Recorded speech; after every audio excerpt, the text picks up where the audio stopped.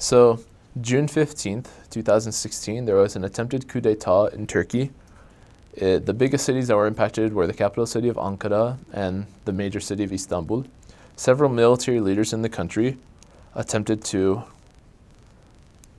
overthrow the president, assassinate him and his prime minister, and take over the country.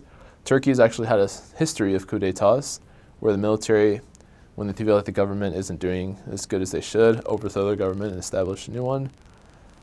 This one, however, did not work.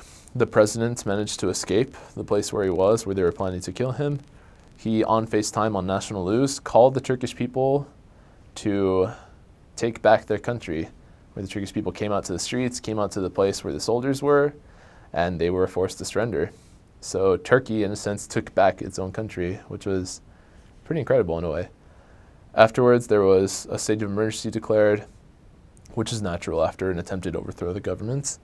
And after that, the First Presidency and the Quorum of the 12 Apostles made a decision to reassign 15 of us, volunteers, elders, who were serving in Turkey to the Berlin, Germany mission, where Germany is also a place where they have a lot of Turkish people.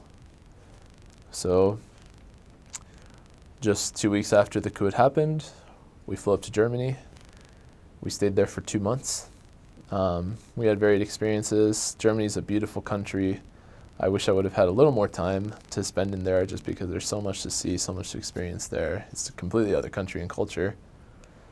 The reactions were a little different. At first, I felt, no, just, it's always a shock and a little sad when you have to be reassigned to a different mission. But then I knew it was temporary. I knew that whatever the Lord wanted would happen. So if He wanted us back in Turkey, we would be back there. If He wanted us in Germany for a few months, that would be fine too. And I knew that the Lord spoke through His prophet, and this decision had come from the First Presidency and the Quorum of the 12 Apostles, His authorized servants on the earth, to make these decisions, holding the keys of the gathering gifts around missionary work. And so a lot of us prayed for confirmation, exercised our faith, and went forth. We did our best in Germany that we could in 2 months, and we came back with a lot of work to do. 2 months apparently is a big time, especially when you take away the elders in a country where the church is so young and very fragile. A lot of the members stepped up and grew a lot. A lot of people came back, who had been less active for various reasons, somehow just showed up again, or even previous investigators that had decided to stop meeting with us just popped up again. A lot of stuff happened while we were gone. And so